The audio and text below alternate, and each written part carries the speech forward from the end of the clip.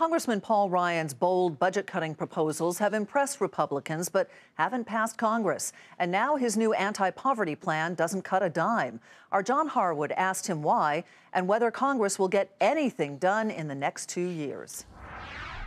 I didn't want to get into a debate about proper funding levels of the status quo because we would spend all this time talking about budget numbers. I wanted to start a debate about how to reform the status quo. The fact of the matter is these reforms could occur at any spending level.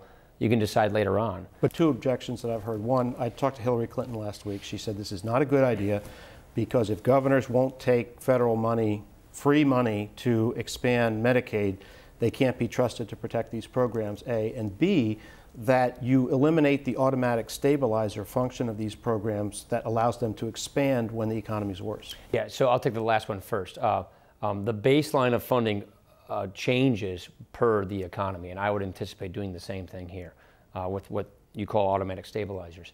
The first point, though, I just disagree with. This isn't free money. States are getting put on the hook with Obamacare, and then the federal government ratchets down its matching rate. So it is an unfunded mandate at the end of the day. But more importantly, it's sort of an apples to oranges comparison.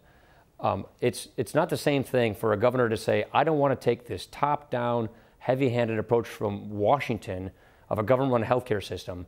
There's nothing inconsistent with the governor saying no to that and then saying yes to, I want more flexibility for how to customize benefits to get people from welfare to work. So I just don't see that as an accurate comparison. Isn't the actual reason that you haven't passed in the House freestanding entitlement reform that even though you're willing to do it, your colleagues are not?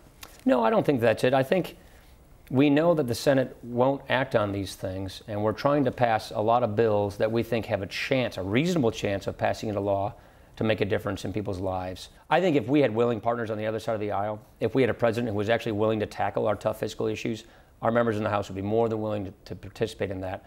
But it's been abundantly clear to us that the Senate and the White House is not interested in tackling the really big problems facing our country fiscally. If the Republicans take the Senate in midterms this fall, what changes in the next 2 years? Anything? I think if we were to attain the Senate, we would actually have the ability of passing legislation all the way through Congress, not just half the way through Congress, and giving the president the opportunity to make a decision whether or not to support the legislation. But shouldn't the message for the conclusion that average Americans should draw is that there's really nothing that's going to happen until we have a new president, whether it's one party or the other? I hate to think like that. Unfortunately, I think there's some merit to that criticism. Let's bring John Harwood into the conversation now. John, a couple of things. First of all, did he comment at all on tax inversions, where U.S. corporations have been increasingly locating overseas to get the lower tax rate? He did, Sue, but he said that that could only happen in the context of comprehensive tax reform. It wouldn't be effective if you try to do it as a single rifle shot proposal. And he said the broader tax reform is also one of those big issues that can't get dealt with by Congress until we have a new president. John, do I understand correctly that Congressman Ryan is going to move from the chairmanship of the Budget Committee to the chairmanship of Ways and Means, which is the principal tax writing committee? Does that mean that his focus in the next Congress is going to be on tax reform? Appears that way.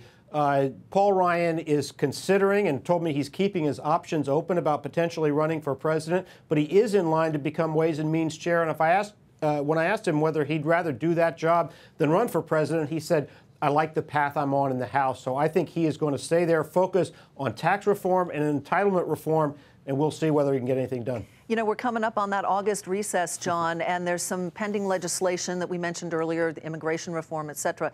Where do the House and the Senate stand in terms of taking the recess or not?